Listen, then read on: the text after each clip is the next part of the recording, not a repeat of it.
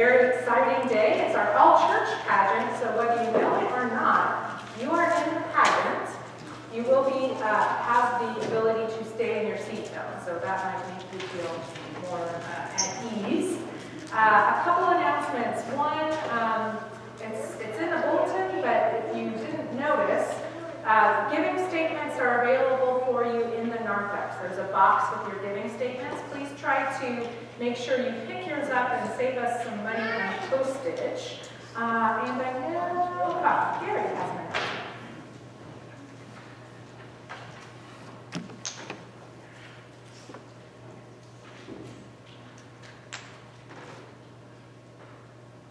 Hopefully you are aware that we are caroling this afternoon from 4 to 6. We'll meet at the church at 4 o'clock, and we'll try to get, we've got about 6 places to go. Hopefully we'll finish it by 6, return to the church around that time to have chili and some goodies, some cookies and such. We're kind of short on people. Guys, you don't have to be a Christian to do this. Believe me, I've been doing this for several years, and it's a lot of fun. The people really appreciate it. And I'm not a singer, I'll tell you. But anyway, please consider coming. Weather, well, you want to dress warmly. We are getting a little bit of rain. According to Underground, it's supposed to be about 20 in the time period that we will be out there. The wind is going to be 3 to 5 miles an hour. That's an improvement. So we will be inside in 2 places. Some places will be wind sheltered to a certain degree. So anyway, I think it's going to be a good day. So please come at 4 o'clock. We're going to be at Park Center. 4:10, we hope, so please be on time. Thank you. Thanks, Gary. Just a reminder that this Thursday is our Blue Christmas worship service. This is a service that's targeted towards people who are having difficulty during this Christmas season, whether it's because of illness or recent loss, or loss that's maybe not so recent but you're still grieving. Or if, I think it's a beautiful service, whether you're grieving or not. So I invite you, as well as anyone you know who that might be an appropriate service for, please do invite them. Additionally, I just remembered, on behalf of Worship and Music Committee, I would like to invite you after worship to help pack up the pageant stuff and help bring down the pew candles for Christmas Eve. So, so those who are willing and able will receive stars in your crown and heaven for helping. I guarantee it. Friends, let us prepare our hearts for worship.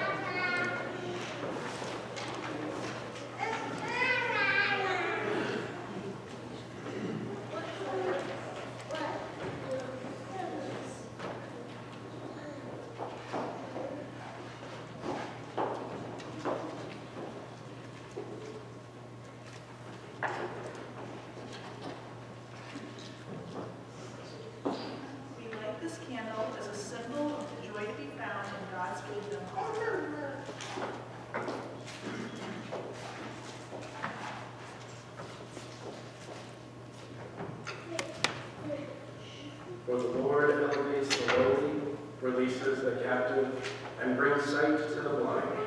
We rejoice in his justice and mercy, faithful to all generations.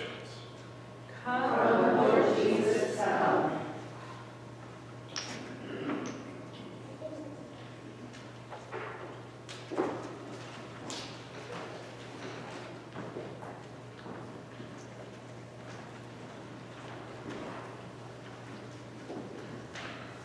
Please stand as you are able to join in the call to worship.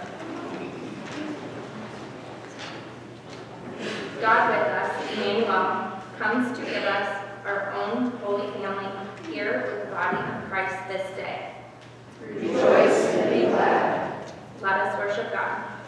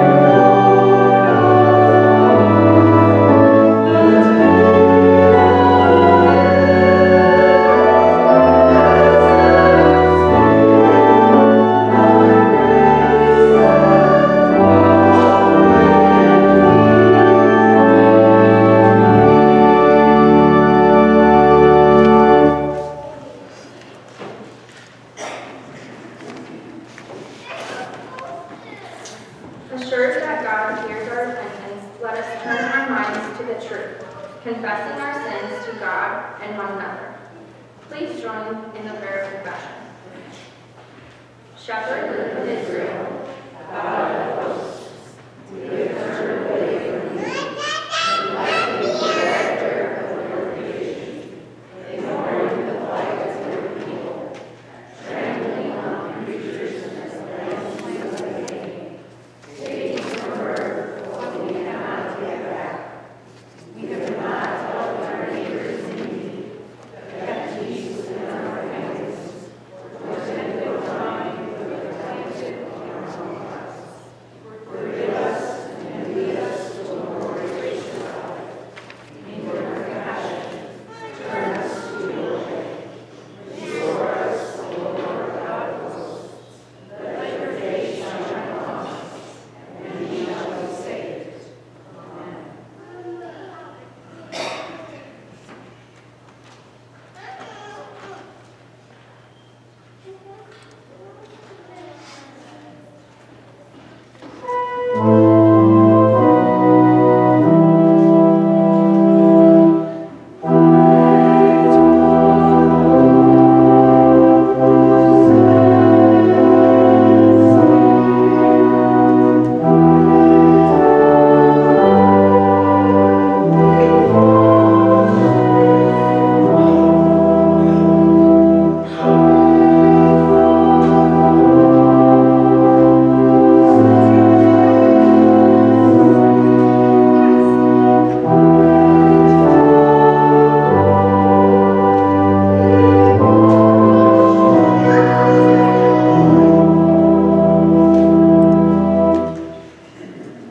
Beloved in Christ, we have been called to the body of Christ, called and forgiven. Friends, believe the good news. In Jesus Christ, we are forgiven. Amen.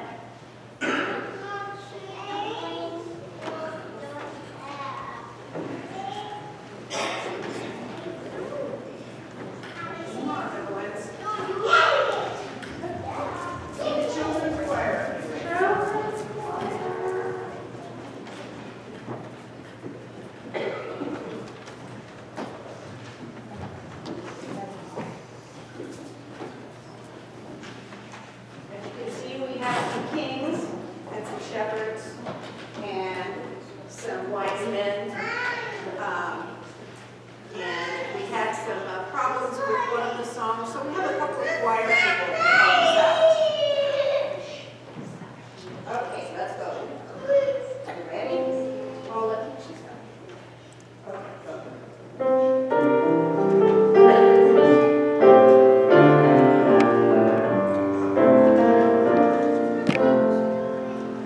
Oh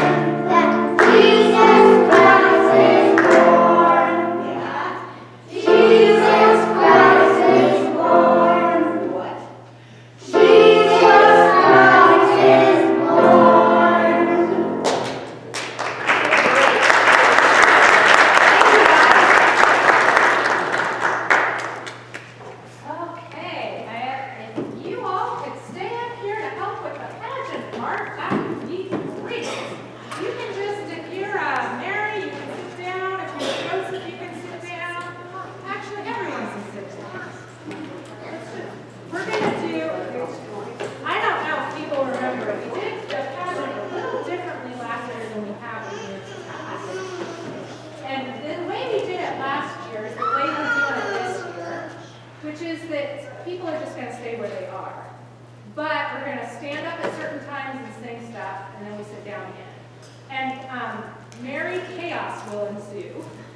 At some point, you will get tired of standing up and sitting down. So at that point, I welcome you to either stay standing or stay sitting. It's all up to you. But we are now going to do a little practicing. My mic is off. Probably because I turned it off.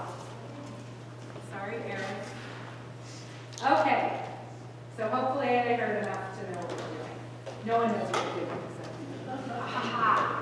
So this is a very special day in our Christian lives, and this morning you are going to help recreate the very first Christmas. And everyone in the sanctuary is going to have a part. So, if you have a bulletin, it says what the parts are. The first part is every time you hear the word Bethlehem, you are going to stand up and sing, "Oh, little town of Bethlehem," which you know. At least that's all you have to sing. It's just those words. So let's practice that. Bethlehem. Oh, little town of Bethlehem. And Sandy's going to help us, so maybe we sing all at the same time. Or maybe not. As I said, merry chaos will ensue. Okay. And then every time you hear the name Joseph, the men are going to stand up and raise their hands and say, "Joseph, dearest Joseph." Is it because I also have time? I just turned it on. I swear I did. Okay, men. Try it again.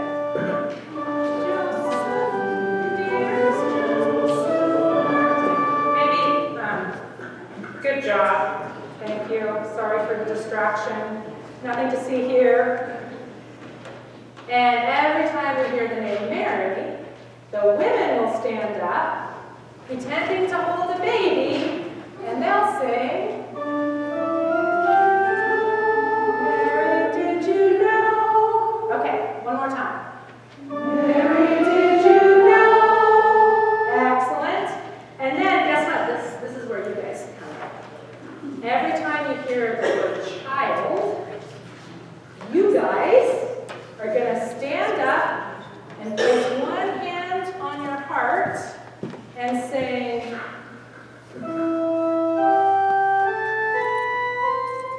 "What child is this?" Do you guys know that song? Yeah. You're going to know by the end of this morning, and you know what? We'll be helping you out too. And then, whenever you hear angels, anyone who wants to be an angel, some of you are dressed as angels. You don't even have to be dressed as an angel. Whatever you're dressed as, when you hear the word angel, angels we have heard above. That's just there. And then whenever you hear shepherds, if you want to be a shepherd, you're going to stand up and sing, "Shepherds watch their flocks by night." See, and I'm messing it up too, so it'll be fine. It'll be fine. Okay. Like I said, we're going to figure this out as we go along. Okay. Are we ready? No? Okay, let's go. I turned it back. This is from the book of Luke, chapter 2. Joseph, dearest Joseph, went to the city of David called Bethlehem.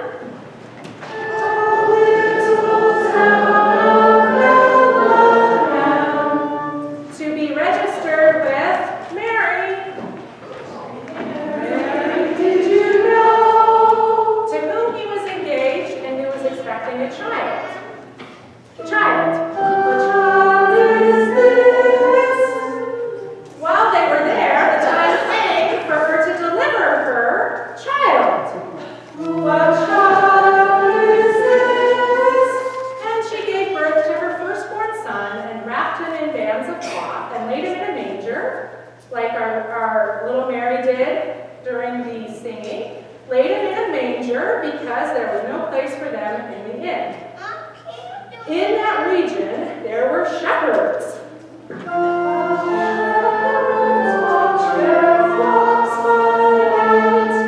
Living in the fields, keeping watch over their flocks by night.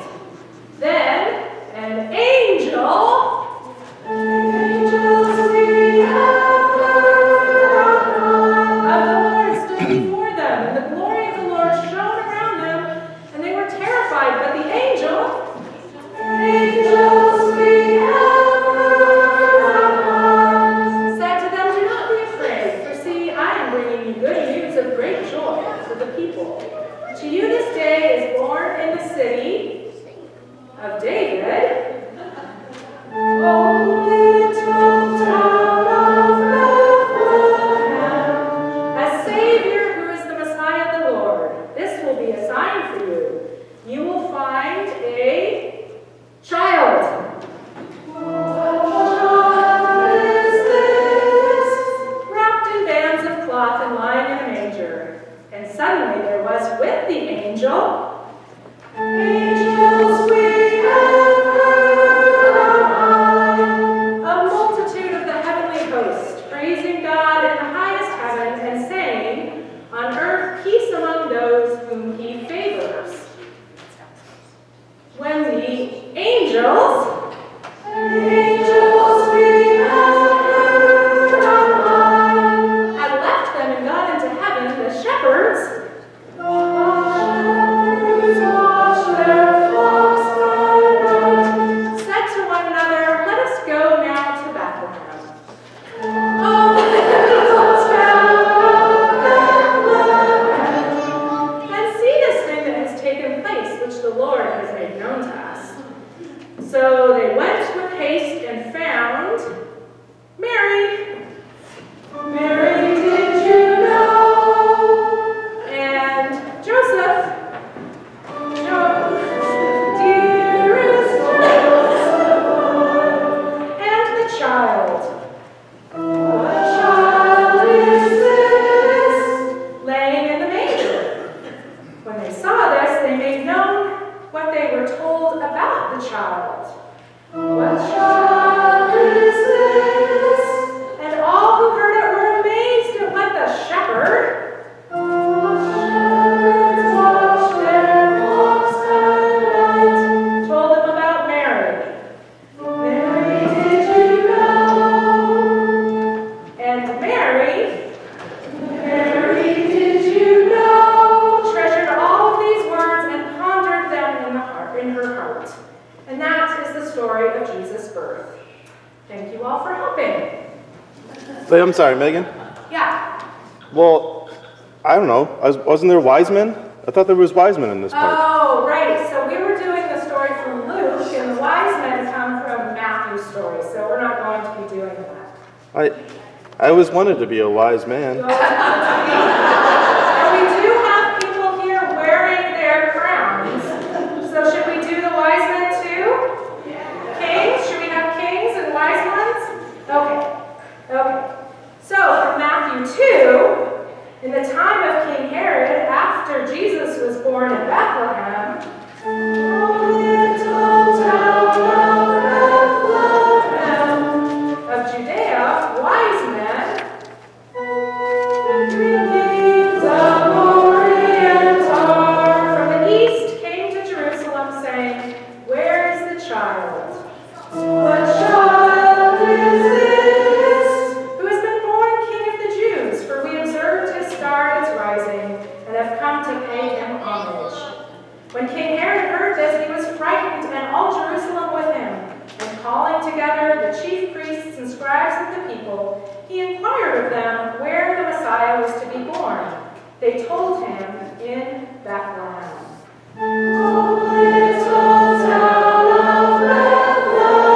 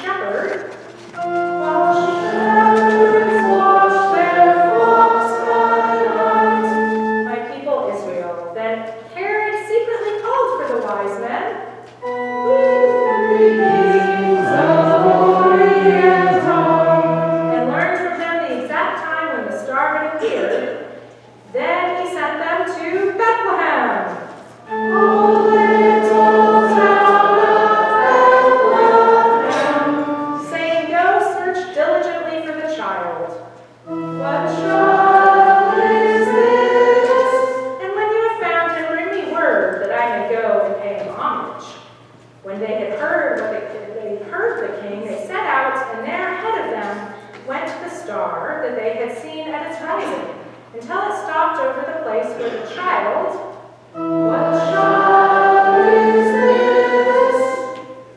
Was. And then they saw that the star had stopped, and they were overwhelmed with joy. On entering the house, they saw the child. What child is this?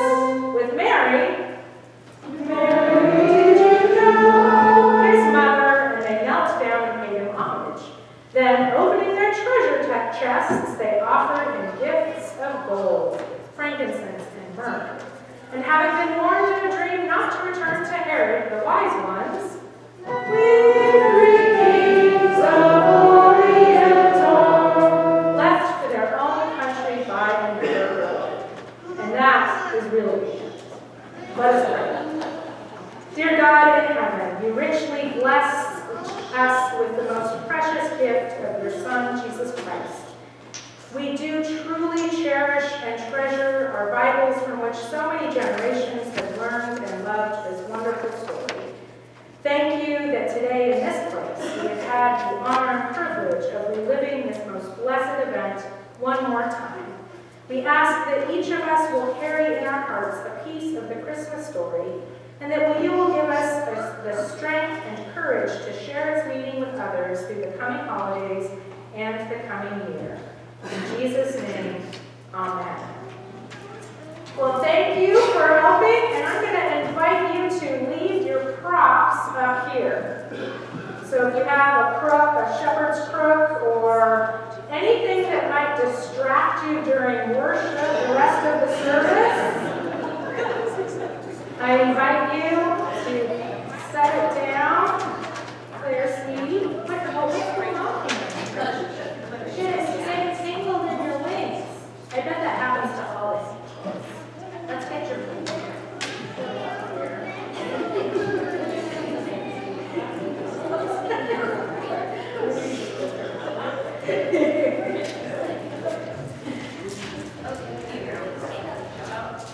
There you go.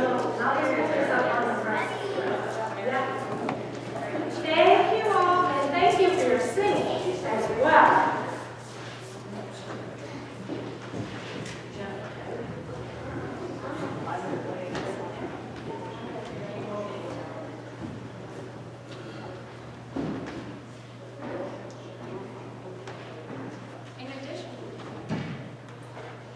In addition to our regular offering, today we collect our annual Christmas Joy Offering, a special offering of the Presbyterian Church. Because you gave to the Christmas Joy Offering over the years, we have been able to support our past and present leaders and to prepare the way for our future leaders. All that we have is the Lord's. All that we may become and receive is in God's hands. For the sake of the joy that is ours when our bonds grow deep with others, let us give generously for the well-being of the world.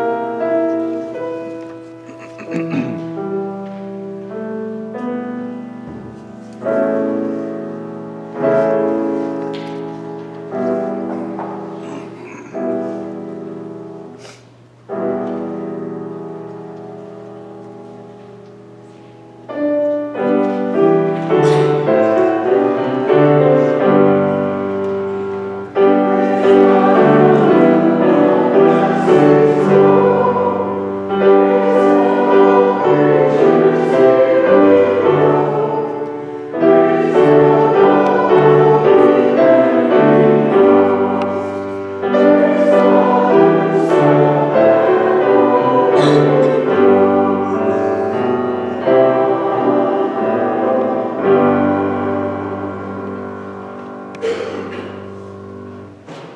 us pray. Holy God, you bless us with many gifts. You retrieve us from despair and fear. You visit us with surprising proclamations, and you intend for us good things. We thank you for your steadfast love, for sending signs of assurance, and for the gift of faith.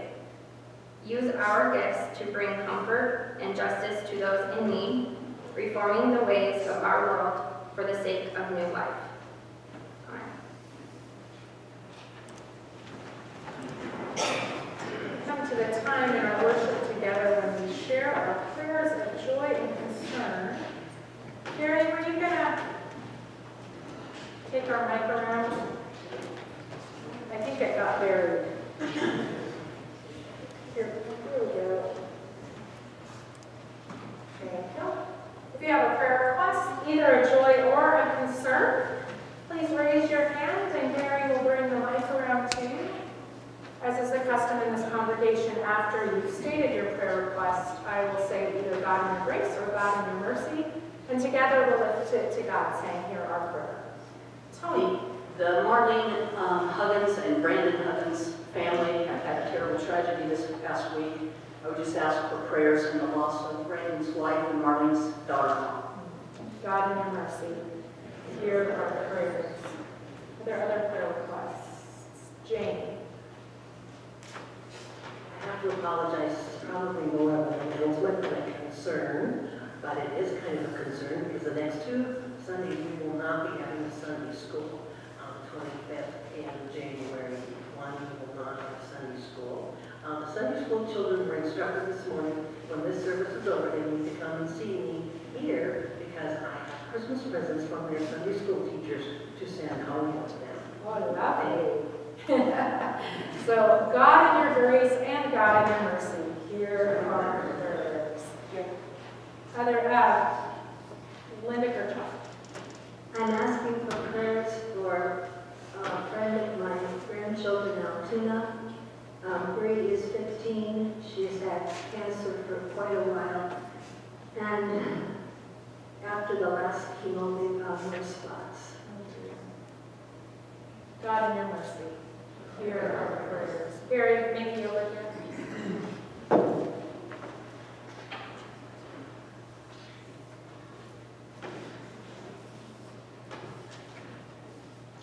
I'm asking for prayers for my brother Don. He's in the hospital here in Newton. That was put in yesterday. He's got fluid around his lungs and pneumonia. God in your mercy, hear our prayers.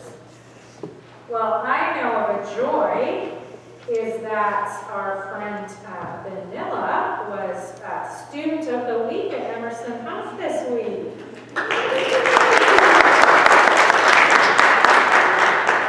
And Principal Tara Zare sent me a picture of the 2 of them along with Miss Mickey Van Ball, who was subbing at the school that same day. So watch for that in the next messenger. But congratulations, Vanilla. God in your grace, hear our prayers.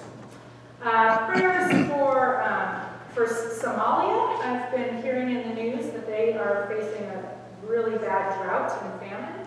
And for Congo, which is having flooding issues, very dangerous. So for Somalia and Congo, God in your mercy, hear our prayers.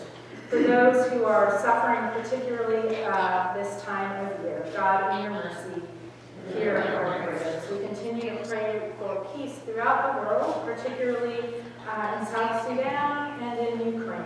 God in your mercy, hear our prayers. This week, our presbytery is praying for theological institutions within our denomination. God in your mercy, hear our prayers, as well as prayers ongoing, as always, for our divided country and our broken world.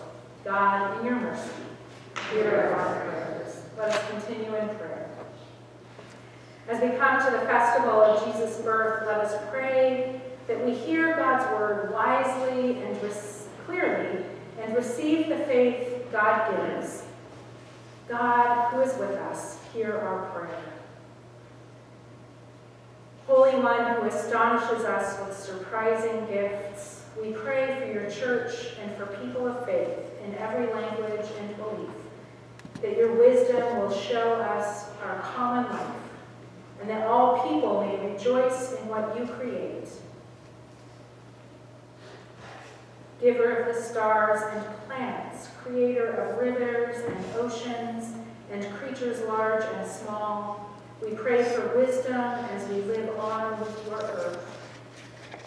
Evoke in us awe for your goodness in these familiar surroundings, our hills and valleys, forests and deserts, that the powers you have placed here to move through soil and air will remind us always of your bounty and your love. Power above all powers, we pray for the leaders of governments in every nation, that they may have wisdom to choose what serves the common good. Lover of all creation, we pray for those who we too easily forget, those of your children who are poor or homeless or in prison, those who are sick or lonely or frightened, all who hunger for faith and hope. Care for them that they may be strengthened by joy in your healing. Holy One, in whose community we thrive, we pray for those with whom we share our daily lives, our families, friends, and neighbors, those with whom we work and play, those whose names we do not know who provide for us, that we may all be renewed in courage and nurtured in hope. Sustainer of your people, we give you thanks for members of the body of Christ in every age and every place, who by their witness bring us here today. Come to us in Christ, O God, that we may live in this world by faith, may see that faith confirmed in the world to come. Through the risen one who lives and reigns with you and the Holy Spirit, one God, now and forever. We pray in the name of the one who taught us to pray, saying, Our Father, who art in heaven, hallowed be thy name. Thy kingdom come, thy will be done, on earth as it is in heaven.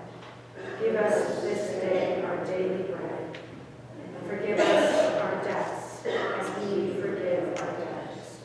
And lead us not into temptation, but deliver us from evil. For thine is the kingdom, and the power, and the glory forever. Amen.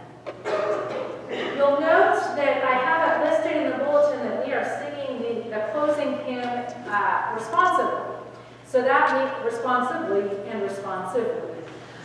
So if you are on this side of the church, or a little heavy on this side, but we have lots of choir members on this side, so I think we'll be okay. If you're on this side, you're going to sing the parts that start saying Watchman. And if you're on this side, you're going to start with the parts that say Traveler. And if you sing the wrong part, it's okay. And if you just love it so much you want to sing it all, that's okay too. Let us sing our closing hymn. Oh